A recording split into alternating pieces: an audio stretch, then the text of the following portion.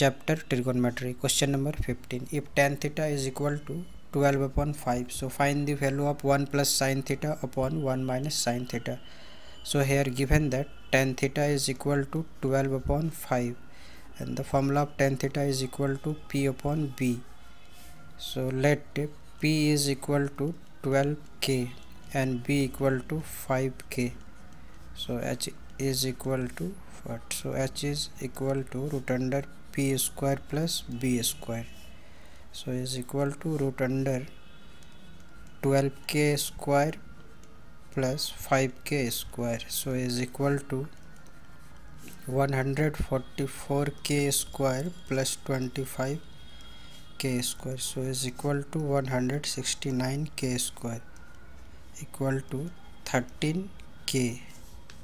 Sin theta is equal to, its formula is P upon H. Here P is equal to 12k upon 13k. So is equal to 12 upon 13.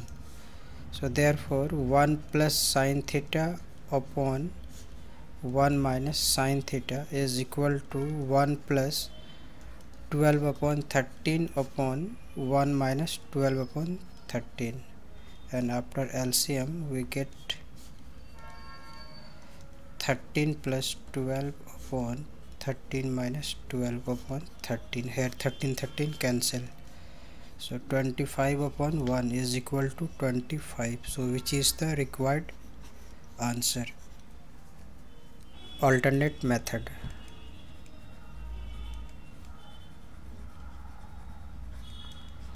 So here tan theta is equal to given 12 upon 5.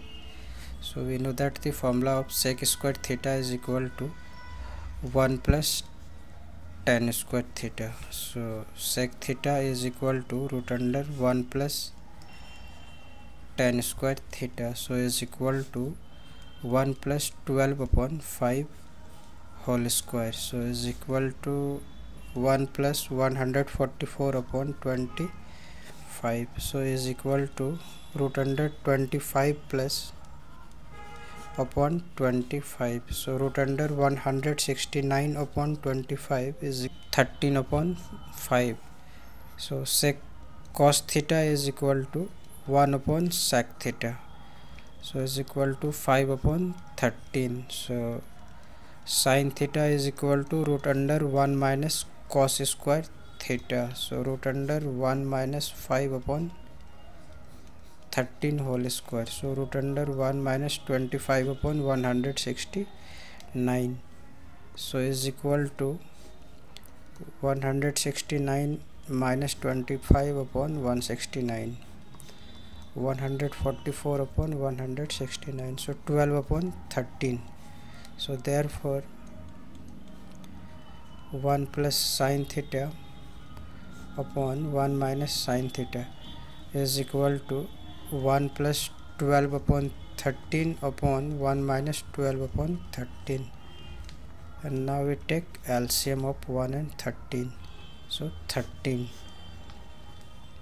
So 13 plus 12 and 13 minus 12. Here 13 cancel. So is equal to 25 upon 1. So 1, which is the required answer.